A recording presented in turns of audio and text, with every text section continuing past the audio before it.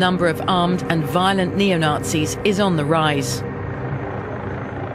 The far-right movement is diversifying, attracting growing numbers of students and middle-class professionals. Revelations of mass murder and hate crimes force the German authorities to admit they've done too little for too long. Is Germany's Nazi past preventing it from fighting right-wing extremism now?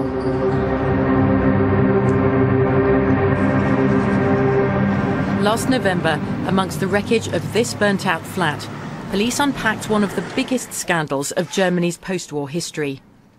The flat had been home to Beate Zschäper, Uwe Böhnhardt and Uwe Mundlos. Known neo-Nazi activists, they'd been on the run for years, remaining at large despite carrying out, by their own admission, at least 9 murders and a number of bombings.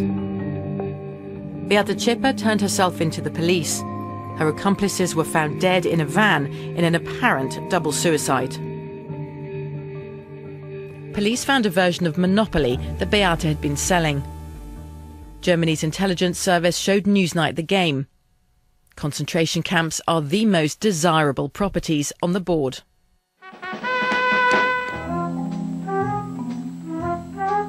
But this is what shocked the German public most. The trio left this homemade DVD, rather bizarrely using the Pink Panther cartoon character to boast that they'd been on a 10-year killing spree of racially motivated murders, nationwide. The trio say they acted to serve the German people and their country. They sign off as the National Socialist Underground, or NSU, echoing the National Socialism of Hitler's Germany. Police say they had no idea. They'd blamed those murders on the Turkish mafia. Newsnight has seen a secret internal report revealing serious blunders by law enforcement agencies. They'd had the group under close surveillance for years, but never took decisive action, allowing them to go into hiding and remain underground. Why weren't they stopped before they began to kill? Helmut Roever was the local intelligence chief at the time. In this moment, in my eyes, it was necessary to arrest those people at once. In my eyes. Police did not. Why? I can't explain it. I can't explain it. We thought that we had them 2 or 3 times, and it was not possible to arrest them. I can't explain it. Don't ask me. Don't ask me. Well, we did keep asking him, but he had no answers for us. Allegations have been made in Germany not just of incompetence, but of right-wing sympathies inside the country's secret services and police force, something the institutions vehemently deny. Here in Germany, it's impossible to discuss far-right or even nationalist activity in isolation, outside the context of this country's Nazi past. Germany's post-war constitution was very much written in the vein of never again. So the story of the Nationalist Socialist Underground throws up some disturbing questions. Just how is it that a group of militant neo-Nazis was allowed to flourish? And just how popular and how powerful are the far-right and nationalist extremists in Germany today? Human rights groups say more than 180 people have been killed in right-wing attacks in Germany over the last 20 years. Neo-Nazis have murdered more people in post-war Germany than any other single group, including Islamists and the far left. But this is not reflected in official data. The German government admits mistakes have been made. Martin is a former neo-Nazi leader. He's now left the movement and asked us to hide his identity. He says the neo-Nazi trio's murderous exploits should have come as no surprise.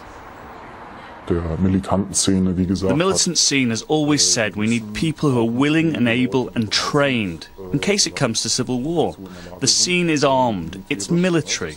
This does lead to people being killed. Weapons training is carried out in secret. In the Arab world, for instance, with freedom movements there, the right-wing scene sees itself as a freedom movement.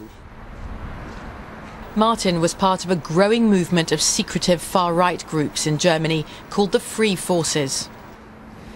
No longer only rooted in the past, these groups tend not to call themselves Nazi or neo-Nazi, but rather the Free Forces. They're attracting a new kind of crowd, including students, the middle classes and intellectuals. They're harnessing social media and using new modern forms and means and reasons for protest. When it comes to them, one intelligence agent told me the security services here in Germany really are out of their depth.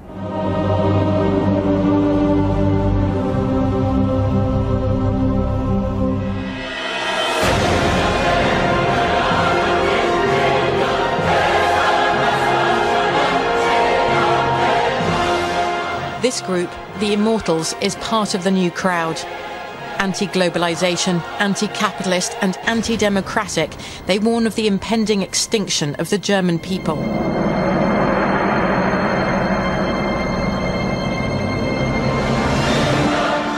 Hard for the authorities to catch, they use text messaging to organize spontaneous demos across the country, like this one in their propaganda video.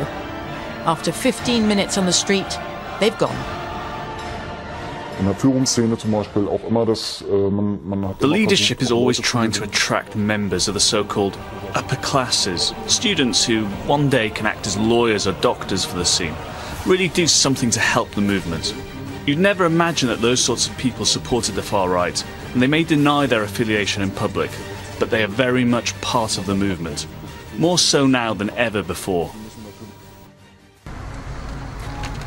But what exactly do they want? Far-right activists are somewhat camera shy. They say they're hounded by police and hemmed in by post-war German laws.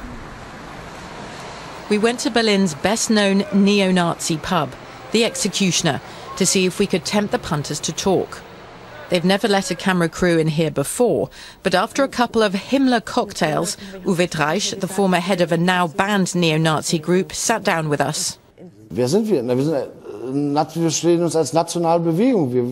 are we? We are nationalists. We care deeply about our fatherland. We don't like the state that exists here right now in Germany. We want to rebuild our country for our citizens, the German people.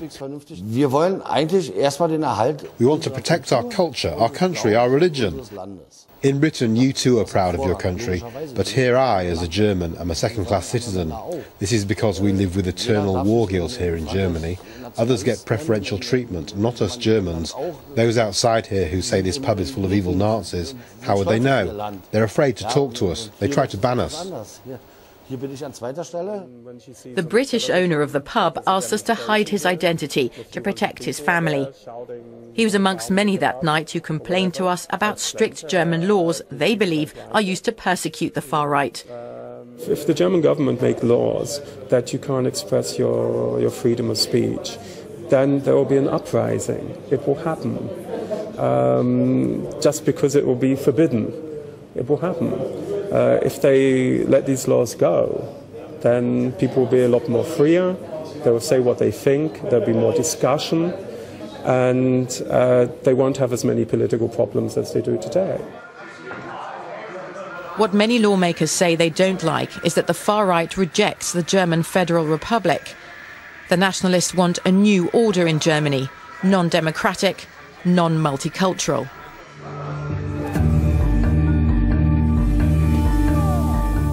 In the meantime, some are establishing what they call national liberated zones, dotted across the country. We're on our way to Jammel. It is the only village that really has been completely taken over by neo-Nazis in Germany to date. And they have all the houses now except for one. They've pretty much forced out all the other villagers. In the middle of the village is this Nazi Germany-styled mural, proclaiming that the area is free, social and national. The German authorities recently forced the villagers here to take down a signpost pointing towards Hitler's birthplace. People here weren't particularly pleased to see us or keen to talk to us.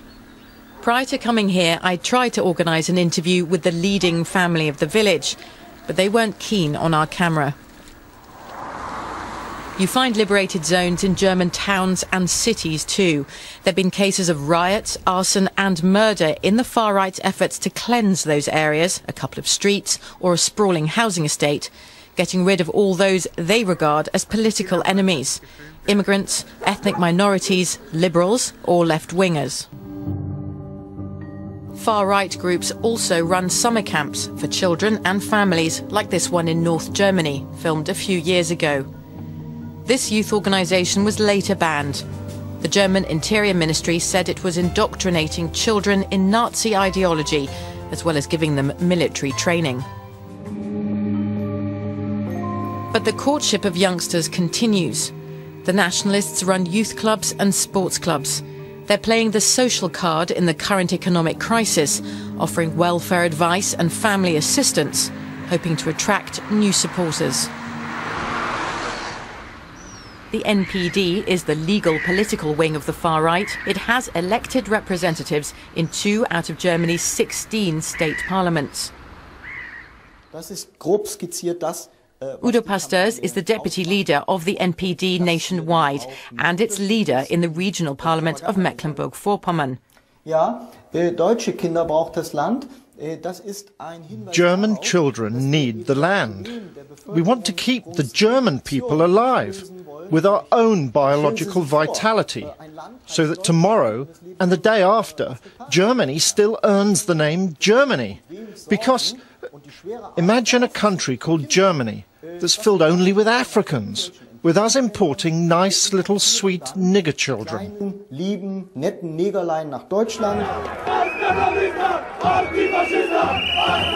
The German government says it's looking to ban the NPD because of the party's association with extremists. Its alleged links with the neo-Nazi killer trio, the National Socialist Underground, and NPD members' questioning of the Holocaust. I asked Udo Pasteurs what he thought of Hitler. Look here. If one speaks about a historical figure, it's impossible to do so during a short interview. I could ask lots of people what they thought of Hitler. They'd be able to answer me in very few words. But those are emotions, not facts. I don't ask people in Dresden what they think of Bomber Harris. But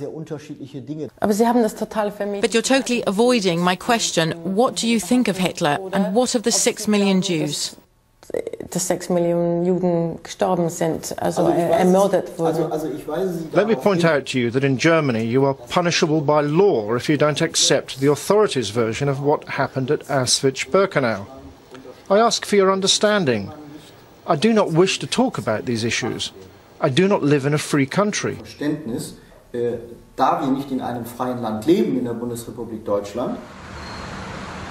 German nationalists say they represent the German people. Most Germans insist they certainly do not. But statistics indicate the Euro crisis and wider economic woes mean increasing numbers are sympathetic to the anti-immigrant Germans first message espoused by the far right.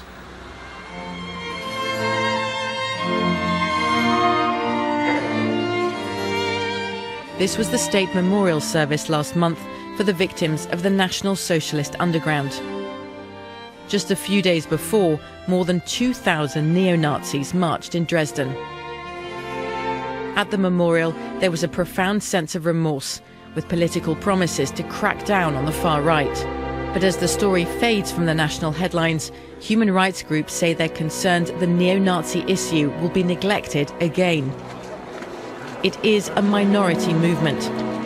But Germany's nationalists and the so-called free forces are a force that needs to be dealt with. The question is how.